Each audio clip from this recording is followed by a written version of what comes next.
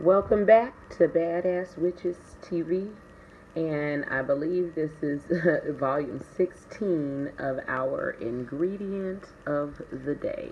Now, I have showcased this ingredient before, but due to the haters, that video was destroyed, and so here we go again. Okay, these are sandalwood chips. Okay, and sandalwood is another high vibrating wood, and it's very beautiful. It has a beautiful red color.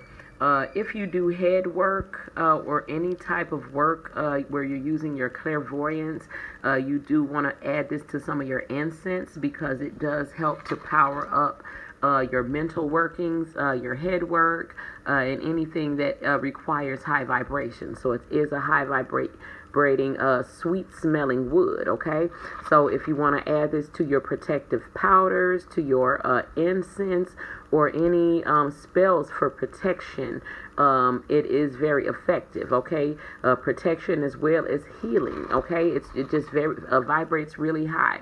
So you can even use these beautiful red, and I like to use the chips, but you can get sandalwood in different forms, like in the big ass chunks, or you can get them in get it in like a powder form. Okay, but I like to burn this when I'm reading my cards, when I throw obi. You can put them in your mojo bags for good luck. Okay, and again, they make great combination if you want to make incense.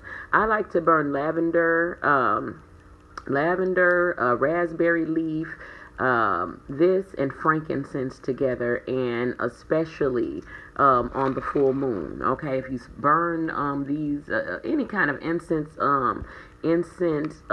blend that you make during the full moon, and do your workings during the full moon, the appropriate workings at that time, they are very powerful. And sandalwood chips is one of those full moon incense that you want to use. Okay, so very powerful, high vibrating wood ingredient that you can use in your magical workings, anything that is for protection, healing, love, and anytime you need something to be powered up or to vibrate high, you can use sandalwood. Okay, so our ingredient of the day today, number 16, sandalwood chips.